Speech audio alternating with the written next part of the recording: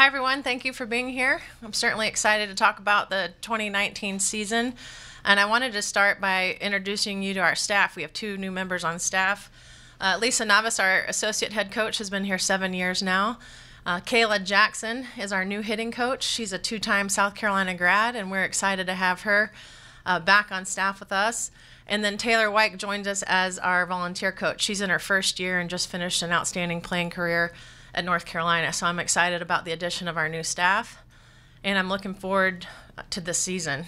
I noticed yesterday in particular it was 84 degrees in Puerto Vallarta. So we open in 2.5 weeks in Puerto Vallarta, and we're excited to get started. This is a great group of returners we have coming back from last year's super regional team. I think primarily when you look at our group, any coach is going to be excited when you can say my entire pitching staff returns. So our pitching staff returns. They had the lowest ERA since my time here. So I've got a great core group of pitchers in senior Dixie Raley, junior KK Drotar, and sophomore, she made the all-freshman team, Kelsey O. We add 2 freshmen to that group, so I actually have 5 pitchers. Rachel Vaughn, who's my first left-handed pitcher since I've been at South Carolina. And then Carly Heath, who is similar to KK in that she'll hit and pitch for us and was a South Carolina Player of the Year, Gatorade Player of the Year. So I feel really good about the depth of our pitching staff. Going around the field, our infield, we bring back the core part of our infield who had the highest fielding percentage in school history. We turned the most double plays last year, and that core group is Jana Johns. She was an all SEC defensive team member and all freshman team. Kenzie McGuire at shortstop, and Mackenzie Bozel, who is an all SEC middle infield as well. So we're excited to have them back.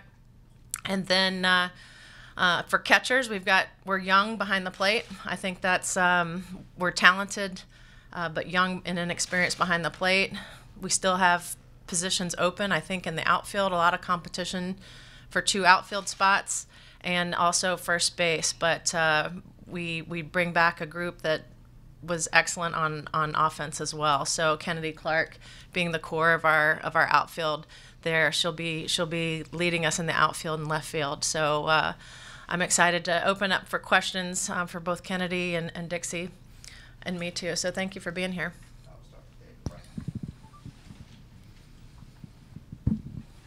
Kennedy and Dixie, if you could both take this. Now, after such a great season, you're going to have a lot of expectations on you this season, especially with so much coming back. How do you start handling that from the first game on?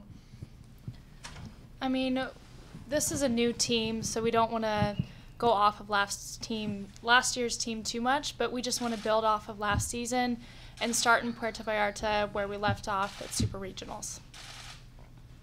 Yeah, one of the things we talked about coming in this season was how we are a new team and it's a new year, and last year's success doesn't guarantee us anything this year. So coming together with our new players that have been added and just building our own team for this year.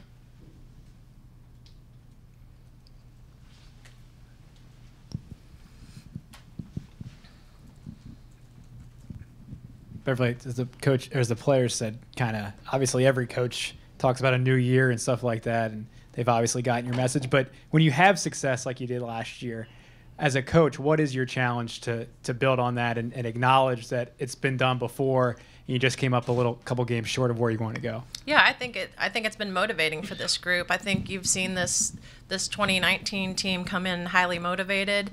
They've come in very confident because they recognize the success they had last year. But let me tell you, they earned it. They worked for it last season, and their work ethic hasn't changed. This team works extremely hard. Obviously, we have to put it together on game day, score runs on game day, and continue to play good defense and pitch well. But when you think about it,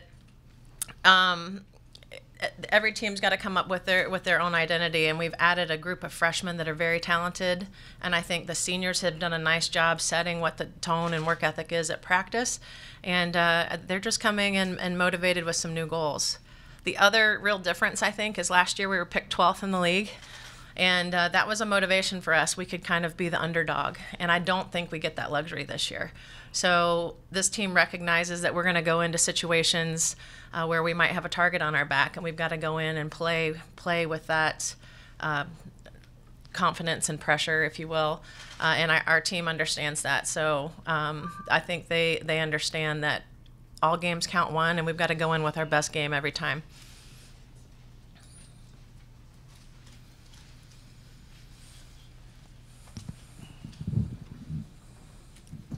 Bev, you talked about the staff additions. How did Kayla joining the staff come to be, and what do you think she'll bring to the team? Well, I think it's been a fantastic transition. Our players, our success offensively last year was a direct result of the hard work our players put in. I thought we had a nice year offensively. We hit a few more home runs last year and RBIs, but our players have been putting in the work, and it paid off. And with Coach Jackson coming in, that work ethic has remained consistent. I think our players are getting a lot of one-on-one and individual time with her, and I think her dedication to the Gamecocks has translated really well, and they are all ears and have bought into her and her philosophy. And you mentioned catcher, first base, and 2 outfield positions maybe up for grabs. Are there contenders, leading people in those spots that you see, or is that still to be determined? Well, we've got 2 more weeks left. It's definitely to be determined. I think one player that has stood out to me recently has been Lauren Stewart. She didn't get a lot of playing time last year. She redshirted with an injury, and she's back and healthy, and really see her improving every day. So I would look for her probably to start in center. She's really done a nice job offensively and defensively. And then I think that's a nice thing about the freshman group that we have. We're going to have a lot of options. We're very athletic. We run well. We have a freshman, Maddie Owens, who is very similar to Kristen White, who graduated, where we could probably put her anywhere on the field. So she's taking some reps at first base. We have Katie Preble, who's a transfer player for us. She was an All-American last year at Gardner-Webb, who swings a great stick. So I'm all about trying to find a spot for a big bat. So Katie Preble's taking reps at first base and in the outfield as well. So the nice thing is we've got a lot of options. And Kennedy, how different will it be not having the Tiara and Cameron next to you in the outfield? A new group. What's it like forming chemistry within a whole new unit? I'll miss Cam and Duffy for sure, but they're a younger outfield, and I can pass on things that I've learned the past 3 years in the outfield, so it's good we can mold it the way we want outfield to be, just like work ethic, going hard for every ball. But I mesh well with all the outfielders, even Maddie, who's been going back and forth kind of everywhere. She fits in well, like all the girls.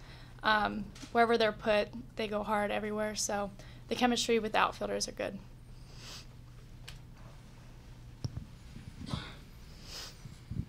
Bev, you mentioned it earlier, you will have 5 pitchers. Just how unique is that in the game to have that many arms on one softball team?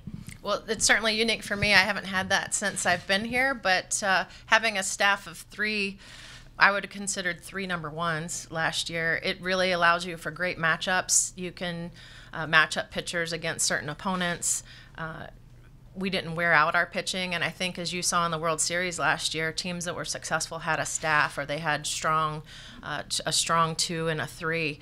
The fact that we have 5, it just gives us so many options, and I think our group has really bought into the philosophy of a staff and understanding that Dixie could open with Kelsey O to close, and that's a great matchup. So I think we'll be able to do a lot of different things all season long, and when you look at a 56-game playing season, having a deep staff will pay dividends for us. But we're very talented, and I like the experience that we bring back on the mound with a seasoned group of pitchers.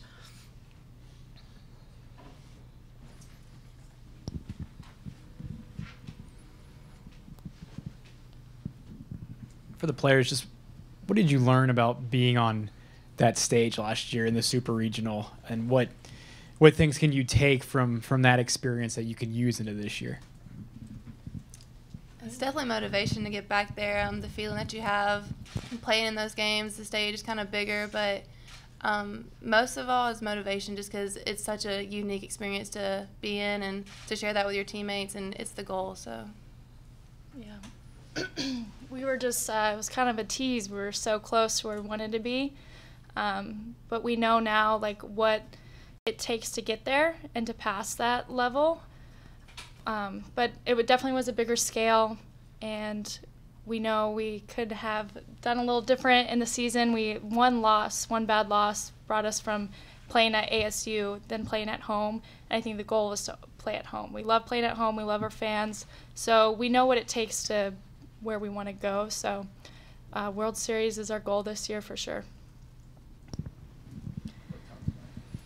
Beverly, there's no doubt now the SEC is the hardest softball conference to play in year out. When you look back at almost a decade here and you see and look back what you've been able to accomplish so far, how satisfying is that for you that now you can go into a season and you can compete and be a legitimate contender instead of being at sort of the bottom behind, the Florida, Tennessees, and Kentuckys of the world? No doubt, the SEC is the toughest conference in the country. And even when you're at the bottom of the league, you're still talking about teams that are ranked nationally in the top 25. You have to remember the 13th team in our league went to the NCAA tournament last year. So it's extremely competitive. And, we talk about being in the top 4 of our league because we want that bye going into the SEC tournament. And that was something that our players were able to accomplish last year. But for me as a coach, it's been very rewarding to see every single year this team continues to improve. And I think through the experience, they see what it takes to get through the grind of an SEC season. They get to see the difference of, one great pitch, one swing, how that can make a difference in the ball game. But there's no doubt that going through the SEC season, it prepares you for postseason. And so I felt this team felt very prepared heading into postseason. And I think what the 2018 team brought was how competitive we can be within the league too. So I think it's just going to go on to propel the rest of the teams that are coming forward. But there's no doubt that this year's group, and that was one thing we said last year, was, can you believe in something without seeing it? And in 2018 they did. And hosting at South Carolina was a big goal of ours, and they saw what it took to be a 16. To get in that top 16 seed, that had been a goal. And the fact that we were the number 9 national seed and could host at home was giant, because now every class is going to want to repeat that, to be home at Beckham Field in front of our fans, because that was fantastic to start postseason at home.